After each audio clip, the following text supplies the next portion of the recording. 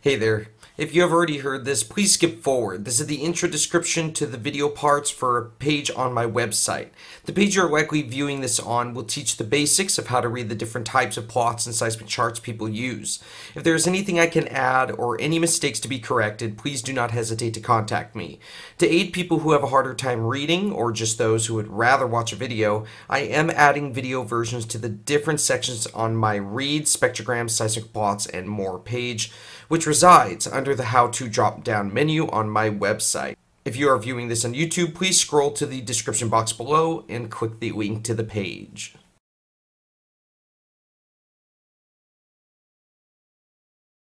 Here we have how to read webicorders, spectrograms, and seismic plots, among a few other things. And you can tell this is on my website, monitorsize.weebly.com. Go to the How To drop-down menu and click this right here, Read Spectrograms, Seismic Plots, and More.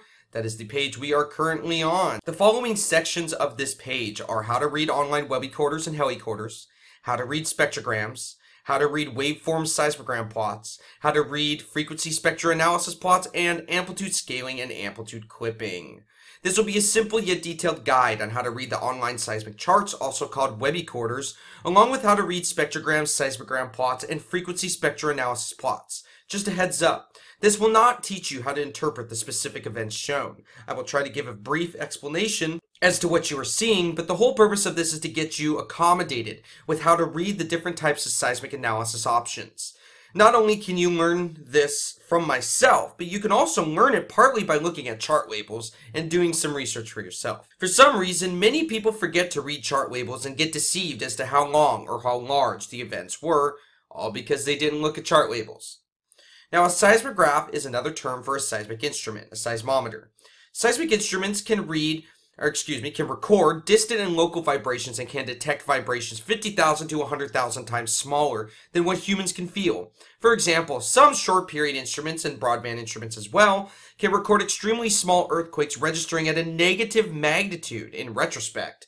About a magnitude 2.5 or so and above can be felt by humans depending on the depth and the type of rock the seismic waves travel through and, of course, the sensitivity of the person in question. A seismogram is a line that is generated by a webicorder or helicorder recorded by a seismic instrument, seismometer, seismograph. I used to use the word seismograph in regards to a webicorder or helicorder, even though the word seismograph does make a lot of sense since they literally are graphs. For some reason, webicorder or helicorder is the proper term. Now, here's some terminology I want you guys to know. Seismograph is the same thing as a seismometer, a seismic instrument that can record both horizontal and vertical ground motion. A helicorder, which is also called a webicorder when it is online, is a digital graph or chart that allows seismograms to be seen. A typical 24-hour helicorder image will contain 48 lines, also known as seismograms, with 30 minutes allotted per seismogram. Now, a seismogram is a line of data that is produced by a seismograph. Before technology advanced, seismograms used to be recorded on drum recorders with pen and ink. I'm sure that you have seen some drum recorders at least once before in a movie or on TV. Drum recorders are basically useless now and pretty much are only for museum visits. Waveforms. Waveforms are what make up a seismic trace, a seismogram. If you zoom in far enough to any seismogram, you will notice all of them are made up of waveforms. It's what they're made up of, guys. The vast majority of the time, online seismograms cannot show detailed waveforms due to the long period of time per line, per seismogram, and the size of the image. You pretty much have to download seismic data and review it in seismic analysis software. This website I have created can help you do that. Email me or go to the proper pages. I am always here if you ever need help. And doing these things are much easier, guys. Much easier than you would want to believe, or others would want you to believe. Now, a spectrogram. During seismic analysis, you will notice one of the options commonly given is the ability to review the data via a spectrogram. Now, spectrograms are easy to read, but are in no way more important than waveforms. For example, when determining the epicenter of an earthquake, the main thing you first do is judge the space between the P wave arrival and the S wave arrival. You cannot do that solely with spectrograms, but if you analyze data with frequency spectra plots, spectrograms, and seismograms, you will not fail. Spectrograms are simple in that they always record frequency vertically, time period horizontally, and the colored range that you see is power. All seismic spectrograms are generated from the seismic instrument it was generated from. There is no such thing as an actual seismic spectrometer at all. Well, at least I haven't run across one yet with UNAVCO, CVO, or other organizations, but no, they do not have them because the spectrograms are automatically generated from the seismic station it came from. Now, there is such a thing as a spectrometer that generates spectrograms for fields that aren't even related to seismology. However, as just stated, seismic spectrograms that record frequency and time period are always generated by a seismic station, possibly even strain meters too. But even that is a little iffy because strain meters detect the deformation of the Earth in the borehole. Spectra plots. Another option used by seismologists is the frequency spectra analysis tool, which is called Spectra in the seismic program Swarm. These spectra plots are important. Now, this is kind of like what would happen if a spectrogram and a seismogram plot had a baby. On a more serious note, they are different than seismograms or spectrograms. You know how seismograms record amplitude vertically and time period horizontally, and how spectrograms record frequency vertically, time period horizontally, and the color range is power? Well, spectral analysis shows no time period at all, which means for whatever time period you have selected in the previous windows, especially in the program Swarm, spectra analysis will record power vertically and frequency horizontally. The seismic program Swarm contains all three analysis options. Spectra plots are important in that you can see the strongest frequencies of any earthquake, tremor, or surface event. That is because all seismic instruments detect all vibrations received. How to read online webicorders and helicorders. In this example, I would use Seismic Network's WI online webicorders for Yellowstone supervolcano. But for YMC, I did generate my own helicorders. Again, I say to all those who mostly use the online webicorders that most seismograms these days are too small and constrained by pixels to discover the true origins of any event. For example, the U of U webicorders, University of Utah, are constrained by pixels on an image and contain 48 lines with 30 minutes per line. In retrospect, when you use Swarm or Waves to analyze the data, you can zoom in to almost 1 millisecond and use many different types of plots, including helicorders. If you truly want to understand the origin of any earthquake, among many other aspects of seismological analysis, you must analyze the data using seismic analysis tools. I currently check the online webicorders, and whenever I see anything of interest, I download the seismic data to use in Swarm or Waves, and then I pull up the live streaming data from John Macias if I need to. However, I use Swarm the most, and I use the online webicorders less than any other tool. Go to Seismic Software for the download links and some brief information. Want to learn how to use the software? Go to the How To drop-down menu. Remember, with most online webicorders, the red marks are not earthquake marks. They are simply amplitudes that have been clipped. If an amplitude exceeds a certain preset amount, it is clipped. Every clipped amplitude is marked as red. Even surface noise can be clipped. I know that as a fact, since that is how the Swarm program works, and the U of U uses a similar program, as do many different institutions. And no, the clipped data is not missing. Notice all amplitudes are there when checking the waveforms. I will show an example of this at the end of the page and also at the end of the quote-unquote Use Swarm page in the How To drop-down menu. The picture you see here is Station YMC, which resides in the northwest section of Yellowstone National Park just outside the Caldera Rim. This day, August 24th, 2018, was actually a good day to use as an example. Real quick, a teleseism is a large distant earthquake that typically occurs above magnitude 5.0 over 800 kilometers or so from the seismic instrument that recorded it. For example, a seismic recording at Yellowstone of the deep Fiji 8.2 earthquake would be considered a teleseism. The teleseism shown above occurred in Peru. This one right here occurred in Peru and was a magnitude 7.1 at 609 kilometers in depth. Ever since the Kilauea eruption calmed in late 2018. Which, again, started at the beginning of May 2018 and calmed around August 2018. The world has seen a large breakout in large earthquakes, but also large earthquake deep focus events, just in the month or two after the Kilauea eruptions calmed. In the month of August 2018, there were 3 major deep quake events, with 2 being considered deep focus, a magnitude 8.2 near Fiji, a 7.3 in Venezuela, and a 7.1 in Peru. that 8.2 and 7.1 were around 550 to 600 kilometers in depth, therefore dubbing them deep focus earthquakes. The regional earthquake, which is this one right here, is an earthquake which is not local but is not global as well. And it was a magnitude 4.3 that occurred in Colorado. And the local earthquake, you can see right here, is one that occurs somewhat near the seismograph in question. It is actually easy to tell what is a large global earthquake compared to a local event. The farther from the epicenter you are, the farther the P and S waves will be from each other. Notice the teleseism in the example here. See right when it appears solid red, you see that right there? Then calms down for about a minute and then solid red appears again. That shows a secondary increase in energy where the amplitudes were cut. See that right there? That is the P and S wave separations. Of course, you cannot really actually see the P and S wave arrival times since the time period is much too large within too small of an area. But that is an example on how people locate earthquakes through seismic analysis tools are required to do that.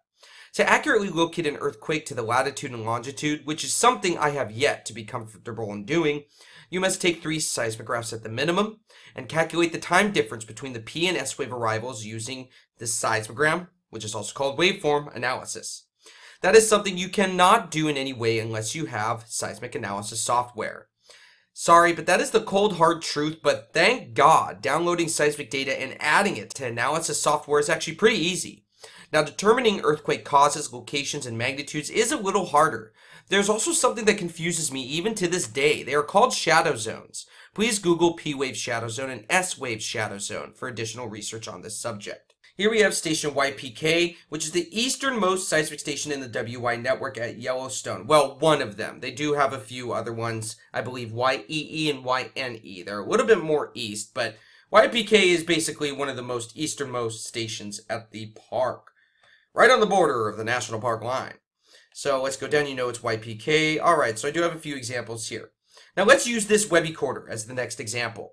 Now again, the Alaska Volcano Observatory has a good explanation, and I do have a link down here, guys. If you want to go see it, check it out. They do have a good explanation there as well in regards to how to read an online webicorder. With an online webicorder, which is what this chart is, you read it as a book from left to right, top to bottom. This webicorder shows a 24-hour period expressed by 48 lines with 30 minutes allotted for each line. Remember, each line is also called a seismogram. So technically you could say this chart contains 48 seismograms. One line would be 1 seismogram, 2 lines would be 2 seismograms, and so on and so forth. So for this example, there are 3 red circles. You notice them? The bottom 2 encircle the time zone type. The vertical numbers on the left are the times in mountain time, MDT or MST, and on the right is universal time code, UTC. This can be different depending on network or location, so please always pay attention to chart labels first before you read the data. For example, since I live within the Pacific time zone, whenever I create helicorders, it shows the time in Pacific time on the left, instead of mountain time like you see with the Yellowstone helicorders. If you see a webicorder use GMT, such as the automatic Mount Rainier webicorders, it's the same thing as UTC, at least for the seismograms you will read. Need help understanding UTC since that's what seismologists use the most?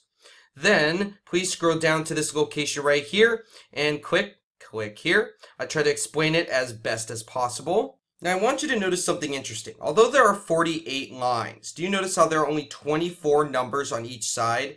24 numbers on this side and 24 numbers on this side, 1 per hour. Now it is easy to assume what will come next in the sequence when looking at each number. For example, it shows 1730, 1830, 1930, 2030. I'm pretty sure you can assume what fits in between those numbers since it is 30 minutes per line. Now notice the third smaller circle at the 730 MDT mark. Well, where that line starts is where 730 mountain time starts, right? That is also where 1330 UTC starts as well. Sound confusing? It kind of is at first. Something that really helped me a great deal was the timing of local earthquakes. So let's say a 4.0 earthquake just occurred 15 miles west of YPK, the seismic station that I used for the example above. Since the travel time of that earthquake should not exceed 5 seconds or so, let's say 10 seconds max, to reach YPK, then you can use that as a guide.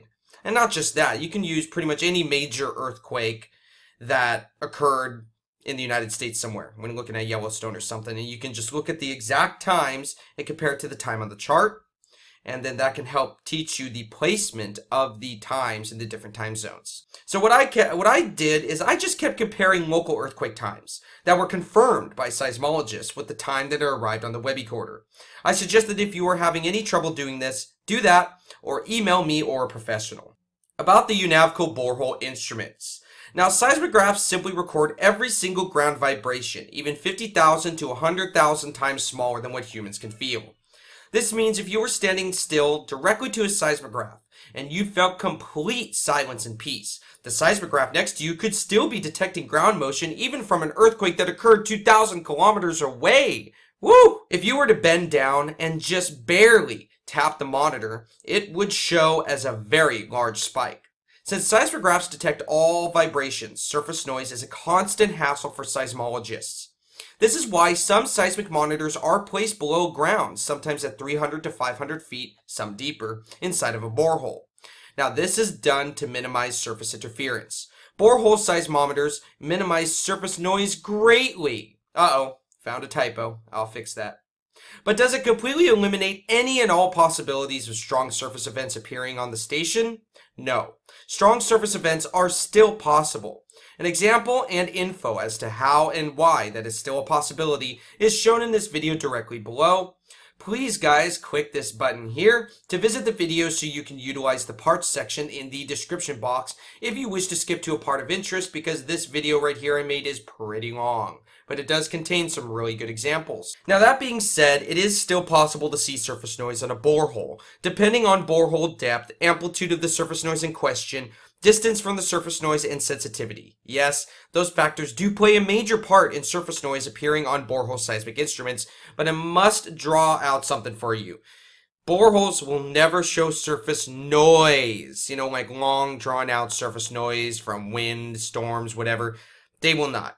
I'm talking about strong surface events caused by like one-time events. You know what I'm talking about? Sometimes the webicorders make it hard to distinguish from surface noise in actual seismic events, even more so on surface stations. I tell you now, it is not that hard to tell the difference if you cross-correlate using seismic analysis software. If a true event occurs underground, it will propagate away from the source in a sort of circular distance pattern, just like a ripple in a pond. For example, when I first discovered this was on July 5th, 2018, when I was first studying the July 5th, 2018 West Thumb rapid fire event. Even the tiny micro-earthquakes, magnitude 0.0 to 0.8, took only about 2 to 4 seconds to travel 14 miles from YLT to YML, and appeared on multiple surrounding seismic stations. Now, that is the opposite of what surface noise does. When surface noise occurs, it is pretty easy to tell since surface noise cannot travel 14 miles in 2 to 4 seconds. Well, unless the ground vibrations are from quarry blasts or some other type of extremely strong event. A great example are the surface vibrations created during an avalanche on Mount Rainier. Some strong avalanches can actually appear on seismic stations over 5 to 8 miles away. However, those are extremely easy to tell apart, since a lot of the events there are composed of surface waves, and the strength of the events drop much faster than if they were occurring underground. But we don't really have to worry about avalanches, occurring at Yellowstone at all, guys. Remember, it all depends on the characteristics. But remember, if it only appears on just one station, it is most likely surface noise. But you never know. Steamboat geyser eruptions, since they have somewhat lost strength, only show on one station, YNM. Some of the negative magnitude earthquakes at Yellowstone also sometimes only show on one station, the closest station.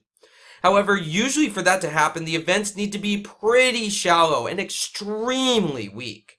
That is why you should always analyze the event in question. For example, Yellowstone recently felt a negative magnitude 0.2 earthquake. Now, that is extremely tiny. This micro-mini, as I like to call it, and many others, have been felt by these seismographs at Yellowstone. Surface noise in most cases will only show on the seismic station that was closest to it. Remember, however, the stronger the amplitude of the event, the farther the vibration will travel. It is all dependent on a multitude of factors. Usually, it is very easy to distinguish between actual seismic activity if you can view the waveforms in a small enough window. For example, it would be hard to tell the cause of any event just by looking at the online seismographs, UNAVCO, MBMG, etc. Or spectrograms, UNAVCO, SpectraNet, since they contain too large of a time frame and do not give you the freedom to analyze it the way you need to. Waveform and frequency analysis with combined cross-correlation of 2 or 3 of the closest neighboring seismic stations is key in determining the difference between surface events and actual seismic events. Trust me, I know that sounded like a mouthful, but it is much easier than what you think. Trust me. If an event occurs underground, it travels farther than if an event were to occur above ground. Of course, unless a large nuclear bomb went off. The reason some people have avoided doing this is because they either do not know the possibilities exist, or they believe that it is very tedious, very hard work. Well, that is a lie. It may take a few days to get the hang of, yes, but it really is not that hard once you get the hang of it. Right here is an image showing the placement of the seismograph codes for YMC. This is a random webicorder showing the placement of each seismograph code. Network, station, location, and channel. But you can see it's in a different order. They can be in different order, but they usually are look like this on the webicorder: station, channel, network, and location code. The station codes above are very important, but are mainly used for locating stations and downloading seismic data. To understand why these codes are so important, please go to the How To drop-down menu and click Download Seismic Data. Now that I have showed you how to read webicorders, helicorders, I will now show you how to read a spectrogram plot. So we're done with this video. Please scroll down, and if you want to continue the video parts instead of reading this page, just scroll down and click the next video you see, which will be right under the title that says How to Read Spectrogram Plot.